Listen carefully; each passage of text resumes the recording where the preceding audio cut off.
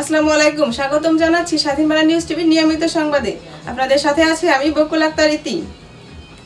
ঢাকার বিশিষ্ট ব্যবসায়ী ও সমাজ সেবক টাঙ্গাইলের ধনবাড়ী উপজেলার কেরামজানি গ্রামের এস.এম সাইফুল ইসলাম আলোয় আলোকিত আজ কেরামজানি পশ্চিমপাড়া ও দক্ষিণপাড়া গ্রামের শত শত মুসলিম মানুষ।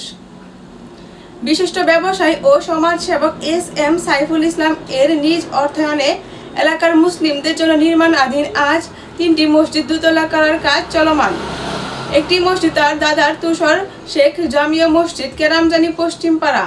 তিনি অবহেলিত এলাকায় একটি উচ্চ বিদ্যালয় করার উদ্যোগ নিয়েছেন। তবে এলাকার সকলের সহযোগিতা পেলে অতি দ্রুত বিদ্যালয়ের কাজ ধরবেন বলে তিনি জানান। এলাকার মধ্যে সকলের প্রাণপ্রিয় এই মানুষটি এলাকার গরিব মানুষদের মাঝে বিভিন্ন সময় নানা কিছু বিতরণ করেন। অতি শীঘ্রই তিনি এলাকার গরিব অসহায় মানুষের মাঝে কিছু খাবার সামগ্রী বিতরণের অপেক্ষায় রয়েছেন। এলাকার লোকজন বলেন,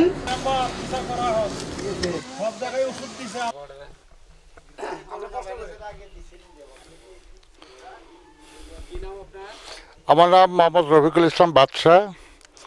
আমি একজন বীর মুক্তিযোদ্ধা। আমি এই গ্রামেরই একজন। এই গ্রামের নাম কেরামজানি, উপজেলা ধনবাড়ী, জেলা টাঙ্গাইল। এটা একটা মসজিদ নির্মাণ হচ্ছে। এই মসজিদের কেরামজানি দক্ষিণ পশ্চিম পাড়া জামে মসজিদ। না, উনি এই মসজিদটি শুধু একজনের অর্থায়নেই, মানে পুরা ভাগটা সিংহভাগটাই একজনেই দান করতেছেন। ওনার নাম হলো এস.এম সাইফুল ইসলাম। উনি একজন সমাজসেবক, উনি একজন দানবীর। উনি আরও এরকম ধর্মীয় কাজে আরও হাত দিয়েছেন। আরও 2টি মসজিদ উনি করতেছেন, এবং সেটা এই গ্রামে আরেকটা হলো আমাদের গ্রামে পশ্চিম পাড়ে, সেটাকে বলে নদীর ওপারে। ওই মসজিদটা উনি করতেছেন, এবং উনি একটা পরিকল্পনা নিয়েছেন, উনি একটা স্কুলও করবেন। ওনার মন অনেক বড়, উনি অনেক দানশীল ব্যক্তি। আমি ওনার দীর্ঘায়ু কামনা করি। উনি একজন ভালো মানুষ।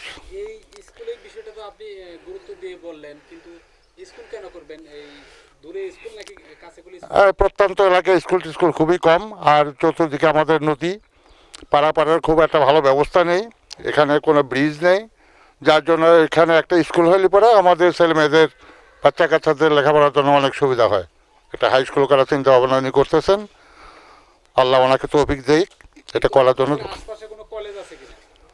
কলেজ আছে অনেক দূরে, কিন্তু পাশাপাশি যদি আপনারা এলাকাবাসী সহযোগিতা চান যে সাথে একটা কারিগরি কলেজ হোক, তাহলে কেমন হয়? এটা ভালো হয়, কিন্তু এটা সময় সাপেক্ষ। আমাদের স্কুলটি আগে দরকার, তারপরে আমাদের দাবি আছে।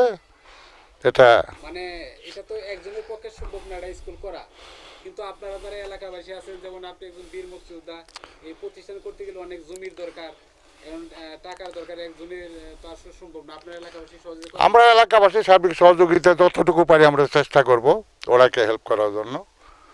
সেটা শারীরিকভাবে, মানসিকভাবে, যেভাবেই হোক, আর্থিকভাবে আমরা ওনাকে সহযোগিতা করব। এই বিষয়টা কি আপনারা যারা শিক্ষা ডিপার্টমেন্টে আছে, যারা সচিব বা যারা এই ডিপার্টমেন্টের কাজ করে আর কি, তাদের উদ্দেশ্যে আপনার কি বক্তব্য? তাদের উদ্দেশ্যে আমি এটাই বলবো যে ওনারা একটা এখানে শিক্ষার আলো পৌঁছানোর জন্য একটা ব্যবস্থা করে দিবেন। এটা ওনাদের কাছে আমাদের দাবি। আমরা এলাকাবাসী হিসাবে একটা দাবি রাখতেছি ওনাদের কাছে, যে ওনারা যেন আমাদের প্রত্যন্ত এলাকায় এটি স্কুলের ব্যবস্থা করে দেন। এই যে একবারে প্রত্যন্ত অঞ্চল, আমি দেখলাম রাস্তাঘাটে খুব খারাপ অবস্থা। জি, সারা দেশে এত উন্নয়ন হচ্ছে, আপনার এইখানে এত খারাপ অবস্থা কেন?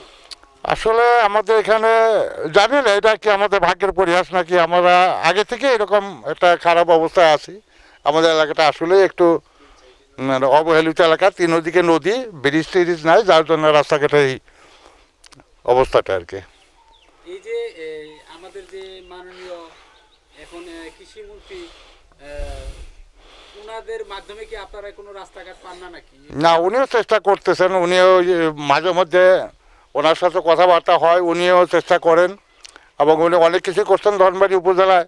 আশা করি এটা উনি করবেন, এটা ওনার নলেজে দেওয়া আছে।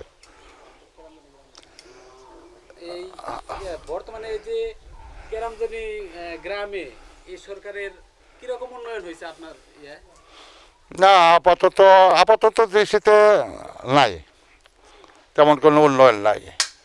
কিন্তু এই এলাকার স্থানীয় চেয়ারম্যান এদের দ্বারা কি আপনারা কি উপকার পাচ্ছেন? ওরা আসেন যান এই পর্যন্তই, ভোটের সময় ভোট চান, ভোট নেন। এখন আপনারা চাচ্ছেন এই যে আপনার একজন লোক এত বড় আয়োজন করে নিয়ে বসছে, এত বড় মসজিদ করে দিচ্ছে, আসলে দেশও এখনকার করোনা আক্রান্ত সারা বিশ্বে, কিন্তু এই পরিবারের জন্য আপনার কি দোয়া আছে কিনা? অবশ্যই এই পরিবারের জন্য দোয়া থাকবে, সারা বিশ্ববাসীর জন্য দোয়া থাকবে। এই যে মহামারী, আমি একজন মুক্তিযোদ্ধা হিসেবে বলতে চাই, যেরকম আমাদের দেশের জন্য আমরা যুদ্ধ করেছিলাম, এটা সারা বিশ্বের জন্য একটা যুদ্ধ শুরু হয়ে গেছে। আল্লাহর কাছে এটার জন্য মাফি কামনা করি, আল্লাহ এটাকে মাফ করুক, সবাই সুস্থ থাকুক এবং সরকারের নির্দেশ অনুযায়ী যাকে যেভাবে থাকতে অর্ডার দেওয়া হয়েছে সরকারের তরফ থেকে, এইভাবে যেন আমরা থাকি। অত্যন্ত খুব জরুরি প্রয়োজন ছাড়া যেন আমরা ঘরের বাইরে না যাই, আমি এটি আশা করি এবং সবার জন্য দোয়া করি। আমার জন্য সবাই আপনারা দোয়া করবেন, আমরা যেন ভালো থাকে, আমাদের ফ্যামিলি যেন ভালো থাকে। আমি এই যে দানবীর এস.এম সাইফুল ইসলাম, ওনার দীর্ঘায়ু কামনা করছি, উনি যেন আরও ভালো ভালো কাজ করতে পারেন, আমরা এটি কামনা করি। নির্মাণ করায় আমাদের এলাকার একটু উন্নয়নের সব হয়েছে, ঠিক আছে? কি নাম আপনার? আসসালামু আলাইকুম, আমার নাম হাবিবুর রহমান। এই যে আমরা যে পিছনে অনেক ফোটা দেখতে পাচ্ছি, কিসের ঘর এটা?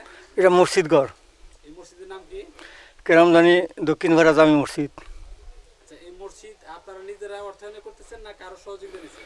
এটা তো এককভাবেই করতেছে সাইফুল ইসলাম। উনি কি করেন? উনি ব্যবসায়ী লোক। আসলে এত বড় মসজিদের আয়োজন এককভাবে কইরা আপনারা কি সহযোগিতা করতেছেন নাকি? মোটামুটি কিছু কিছু আমরা করতেছি আর কি। এই মসজিদের আপনি কিসের দায়িত্বে আছেন? আমি সাধারণ সম্পাদকের দায়িত্বে আছি আর কি। তাতে উনি কি এই মসজিদ দিয়েই শেষ করেছেন নাকি আরো কোনো মসজিদ দিয়েছেন? না, আরও 2টা মসজিদ করতেছেন উনি। তাতে ওনার পরিবারের জন্য আপনার কি বক্তব্য থাকবে?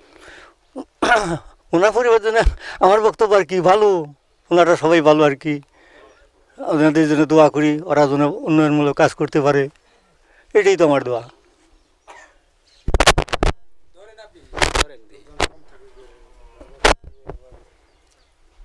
এই যে এই কেরামজানি গ্রামের ভিতরে অজগায়ে এরকম একটা মসজিদের আয়োজন করে নিচ্ছেন, আমি এলাকাবাসীর কাছে শুনলাম যে আপনি নাকি একাধিক মসজিদের আয়োজন করছেন, আসলে কি উদ্দেশ্য আপনার? ধন্যবাদ। আমার উদ্দেশ্যটা হইলই, আমি ঢাকাতে থাকি, ছোটোখাটো একটা ব্যবসা বাণিজ্য করি। তো হঠাৎ করে একদিন গ্রামে আইসা এই মসজিদে দেখলাম ছোট্ট একটা মসজিদ, লোক সংখ্যাও খুব সীমিত। তো চিন্তা করলাম যে এরকম একটা মসজিদ যদি এখানে করা যায়, হয়তো মসজিদের আশা কইরাও মানুষজন কিছু নামাজি হবে, আল্লাহর পথে চলে আসবে। এরকম চিন্তা ভাবনার ভিতরেই আমি একটা মসজিদ, এটা আমার দাদির সম্পত্তি, তার উপরে এই মসজিদটা আমি নির্মাণ করার জন্য করলাম। তারপর পরবর্তীতে পার্শ্ববর্তী আমাদের আরেকটা মসজিদ আছে কেরামজানি, এটা দক্ষিণ উত্তরপাড়া বলে, পশ্চিম উত্তরপাড়া, সেই মসজিদটাও একই অবস্থা ছিলেন। সেই মসজিদটা আমার দাদার নামে করা হইতেছে, তসুর আলী শেখ জামে মসজিদ এই হিসাবে এলাকাবাসী নাম দিছে। আর তার পরবর্তীতে আমার আরেকটা মসজিদ আমাদের কেরামজানি চরপাড়া যেটা বলে, ওই গ্রামে কোনো মসজিদ নাই। আমাদেরই একটা কেরামজানির একটা অংশ নদীর ওপার, কিন্তু ওইখানে কোনো মসজিদ নাই। কিছু লোক যায় সরিষাবাড়ি জামালপুরে নামাজ পড়তে, কিছু এইভাবে। পরে দেখলাম যে আমাদের এখানে তো মসজিদ মোটামুটি হয়েই গেছে, ওইখানেও আমি একটা মসজিদ করার জন্য চিন্তা করলাম, ওনাদের সাথে কথা বললাম। তো ওনারাও বললো যে হ্যাঁ, মসজিদটা করলে এলাকার জন্য নামাজের জন্য সুবিধা হবে। এই মসজিদে আসলেও আমি মানে নামাজেই আসলেও ওই রকম নামাজি না, তবে ইসলামের দিক তাকাইলে আমি একটা তরিকাপন্থী লোক। আমার পীর চন্দ্রপাড়া পাক দরবার শরীফ থেকে আমি তরিকা নিছি, সেই উপলক্ষে চিন্তা করলাম যে নামাজ তো পড়তেই হবে বাধ্যতামূলক, এই নামাজের উদ্দেশ্য নিয়ে। আর আমার এই গ্রামটা, এই কেরামজানি ধনবাড়ি উপজেলার কেরামজানি গ্রাম, বলিভদ্র ইউনিয়ন, আমার এই গ্রামের কোনো উন্নয়ন হয় নাই। জননেত্রী বর্তমান প্রধানমন্ত্রী, আমাদের মাননীয় প্রধানমন্ত্রী প্রত্যেক এলাকাটা গ্রামটাকে শহর করছে, সেই হিসাবে আমার এই কেরামজানি গ্রামে কিচ্ছু উন্নয়ন হয় নাই। কোনো এমপি মন্ত্রী বা কোনো চেয়ারম্যান কোনো উন্নয়ন দিকে আসেন নাই। কিন্তু এটা তো টাঙ্গাইলের একবার সীমান্তবর্তী এলাকা, জি, এবং জামালপুরের সীমান্তবর্তী এলাকা, এই কারণে হয় নাই নাকি অন্য কোনো কারণ আছে? আসলেও এই বিষয়টা বুঝি না। যদিও টাঙ্গাইলের সীমান্ত পার্শ্ববর্তী জামালপুর, কিন্তু আমাদের পিছনেও তো আরও টাঙ্গাইলের সীমা আছে, কিন্তু তারপরেও তো হচ্ছে না। আমাদের এই পাশে একটা ব্রিজের জোর দাবি ছিল, এই ব্রিজটা হলে রাস্তাঘাট ভ্যান রিক্সা পর্যন্ত আমরা নিয়ে চলে যাইতে পারি না, এবং একটা মোটর সাইকেল বা সাইকেল নিয়েও আমরা এলাকায় থেকে যাইতে পারতেছি না। এইরকম আমাদের অবস্থান। কিন্তু আমি একটা ছবি দেখলাম আপনার মাননীয় প্রধানমন্ত্রীর সাথে এবং সাবেক স্বরাষ্ট্রমন্ত্রী সারা খাতুনের সাথে। আসলে এই ছবিগুলা কিভাবে ওঠা আপনার? ঢাকা বিশ্ববিদ্যালয়ের একটা কনফারেন্স রুমে মাননীয় স্বরাষ্ট্রমন্ত্রী টাঙ্গাইল জেলার সমাজসেবক হিসাবে আমাকে উপহার দিচ্ছেন, এই ছবিটা আমাকে দিচ্ছেন। আসলে এই যে আপনি সমাজ সেবা করে যাচ্ছেন, জি, এই সাধারণ জনগণের, এতে কি আপনার ভালো লাগে? আসলে জি, আমার খুব আনন্দ হয়, আমার খুবই ভালো লাগে গ্রামবাসীর জন্য যে আমি এতটুকু করতে পারছি, যেখানে উন্নয়নের কিচ্ছু হয় নাই, আর আমি এতটুকু আসছি। আমার গ্রামের মানুষ আমাকে অনেক ভালোবাসে, অনেক অনেক ভালোবাসে। তাদের ভালোবাসার কারণেই আমার ইচ্ছা হয় যে আরও কিছু করি, কিন্তু ওই রকম আমার কোনো সামর্থ্য নাই। এই আপনার এলাকার বাসী, আমার একজন বীর মুক্তিযোদ্ধা, উনি বললেন যে এই এলাকায় একটি প্রতিষ্ঠান করার জন্য। আমি আপনার মাধ্যমে জানতে চাচ্ছি যে আপনি অন্য কারো সহযোগিতা নিয়ে এখানে একটা প্রতিষ্ঠান করার সম্ভাবনা করতে পারবেন কিনা? না, এরকম কোনো সহযোগিতা আমি পাই নাই। আমি নিজেই চেষ্টা করতেছি। এই গ্রামে আমি আমার একটা মায়ের নামের জন্য সকিন আলী উচ্চ বিদ্যালয়ের জন্য একটা স্কুল প্রতিষ্ঠান করার জন্য আমি মন্ত্রণালয় থেকে কাগজপত্র জমা দিছি। এটা যতটুকু সম্ভব এটা টাঙ্গাইল ডিসি অফিস পর্যন্ত চলে আসছে, মোটামুটি ধরনের কাজ চলছে। এই প্রতিষ্ঠান হলে এই অজগায়ের মানুষগুলা আপনার কতটুকু উপকার হবে বলে মনে হয়? অজগা এই গ্রামের যদি একটা শিক্ষা প্রতিষ্ঠান হয়, তাহলে এই এলাকায় সুশিক্ষায় শিক্ষিত হবে অনেক ছেলেমেয়েরা। এখানে শিক্ষার হার খুবই কম, অনেক দূরে স্কুল, অনেক দূরে কলেজ, সবাই যাইতে পারে না। যার ফলে এই শিক্ষাটা এখানে যদি স্কুলটা করা যায়, তাহলে এলাকার লোকের উপকার হবে, শিক্ষা হার বাড়বে। এই যে আমরা যে আসলাম, বিশেষ করে আমি আসতেই দেখলাম যে নদীর পাড়ের রাস্তাগুলা মানে দুপায়ে যাওয়া যায় না। এই আপনি একজন বিশিষ্ট মানুষ, ঢাকায় থাকেন, আসলে এই দিকগুলা কি আপনারা আমাদের যে এমপি মন্ত্রী বা যারা রাজনীতিবিদ আছে তাদের কি নজরে আনা যায় না এগুলা? এইটা আমরা একাধিকবার আমাদের ইউনিয়ন পরিষদের মাধ্যমে জানানো হয়েছে, উপজেলাও জানানো হয়েছে, কিন্তু এর কোনো পাচ্ছি না, কোনো রেজাল্ট পাচ্ছি না। আপনার কি মনে হয় এগুলা কি হবে কে আশা করেন আপনি? হ্যাঁ, যেহেতু মাননীয় প্রধানমন্ত্রী জননেত্রী শেখ হাসিনা ক্ষমতায় আছে, তবে বিশ্বাস একদিন না একদিন এটা হবে, এতটুকু বিশ্বাস তার প্রতি আমার আছে। এমনি কি আপনি কোনো রাজনীতির সাথে জড়িত আছেন? ওই রকমভাবে জড়িত নাই, তবে আমি আওয়ামী লীগকে পছন্দ করি, বঙ্গবন্ধুর আদর্শই বাস্তবায়িত করতে চাই, এটাই আমার প্রত্যাশা।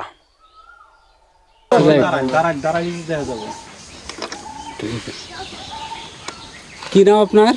মোহাম্মদ মুজিবুর রহমান। বাড়ি কোথায়? বাড়ি কেরামজানি। এই যে আপনি যে দাঁড়াই রয়েছেন, এই পাশে কিসের ঘর নির্মাণ করা হচ্ছে? এটা মসজিদ, আল্লাহর ঘর মসজিদ। আল্লাহর ঘর মসজিদ কারা নির্মাণ করতেছে? নির্মাণ করতেছে তো মসজিদ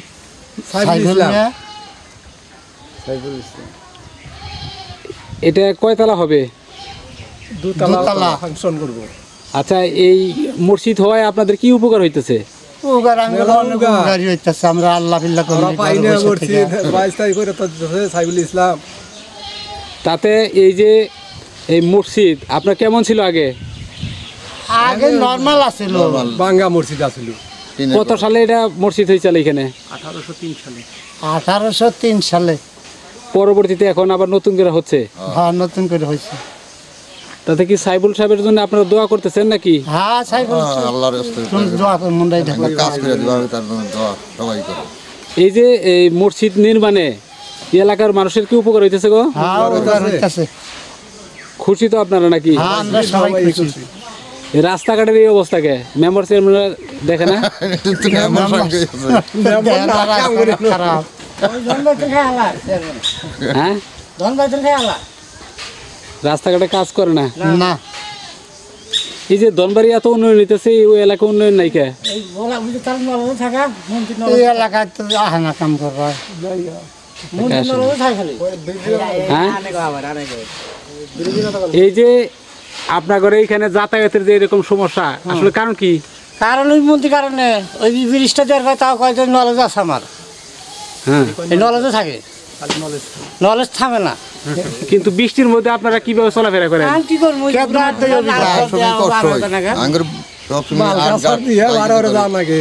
শত শত মন সবজি যায় এলাকার থেকে। এইটা তো আমরা জানার মতে সবজি। হ্যাঁ সবজি আসলে এই সবজিগুলো কেমনে পাঠান ধনবাড়ি থেকে ঢাকায়? ওই বাজারে নেন খুব কষ্ট করে মাথায় করে নিয়ে দেওয়ার নাকি কাজ করে না তো এলাকায়। এই মসজিদটা যদি গেলে সাইফুল ইসলামের সাথে সরকার সহযোগিতা করতো তাহলে কেমন হইতো? ভালো হইতো। এই মন্ত্রী সাহেব এই মসজিদে নামাজ পড়ে দেখা কই চাল আজ পর্যন্ত তার এই মসজিদ মহাচায়াতে দেখাই নাই। এতক্ষণ আমাদের সাথে থাকার জন্য ধন্যবাদ। আমাদের সংবাদটি যদি আপনাদের ভালো লাগে তবে সংবাদটি শেয়ার করুন, কমেন্ট করুন। আমাদের চ্যানেলটি ফেসবুক পেজ সার্চ করুন স্বাধীন বাংলা নিউজ টিভি, ইউটিউবে সার্চ করুন স্বাধীন বাংলা নিউজ টিভি। সবার আগে সব খবর পেতে ভিজিট করুন www.স্বাধীনবাংলাnewstv.com। সকলকে ধন্যবাদ এবং পরবর্তী সংবাদ দেখার আমন্ত্রণ রইল।